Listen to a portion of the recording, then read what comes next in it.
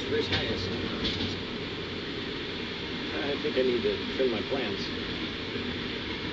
I think they're kind of like losing it a little bit.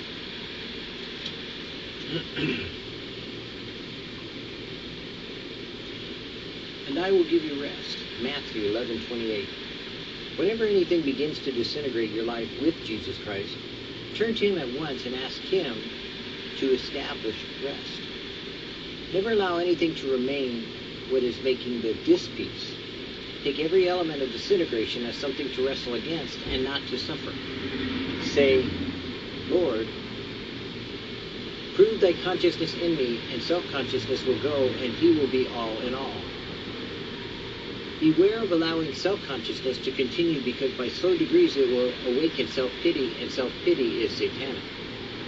Well, I am not understood. This is a thing they ought to apologize for, and that is a point I really must have cleared up. Leave others alone and ask the Lord to give you Christ consciousness, and He will poise you until the completeness is absolute.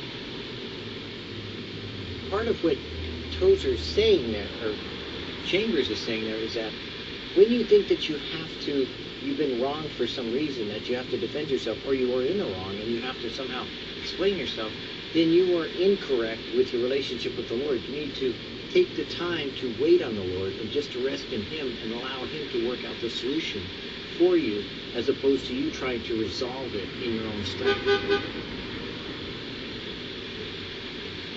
The complete life is the life of a child. When I am consciously conscious, there is something wrong. It is the sick man who knows what health is. The child of God is not conscious of the will of God, because he is the will of God. When there has been the slightest deviation from the will of God, we begin to ask, what is thy will? A child of God never prays to be conscious that God answers prayer. He is so restfully certain that God always does answer prayer. Part of what, again, Tozer is saying, because these are cut up sometimes, is that we don't have to, a person who knows God in a personal, intimate way doesn't have to wonder if God's going to answer a prayer. He knows that God does. I personally know that God answers all my prayers. I have no problem with that.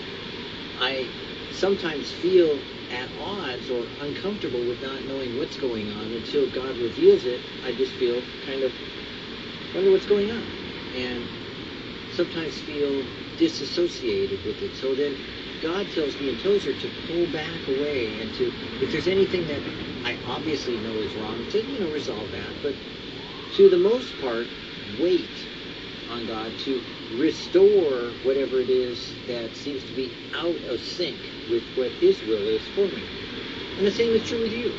If you're slightly off kilter, notice if there's anything wrong in your life, but then if there isn't, then wait on the Lord. If we try to overcome self-consciousness by any common sense method, we will develop it tremendously. Jesus says, come unto me and I will give you rest.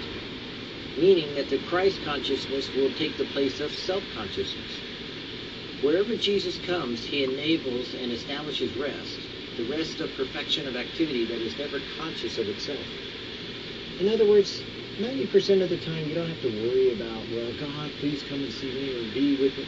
You know He's with you, because once you get to that place, if you're in His will, it is obvious that God is in you. It is taken for granted, as it were, that you have no concerns except that which God is already doing in you, and to maintain that wonderful fellowship you have with God, that wonderful connection that you have, that wonderful intimacy that Jesus could be sitting right here with us. And then you could look at Him and just breathe in and breathe out and know that all is well, because your Lord is here.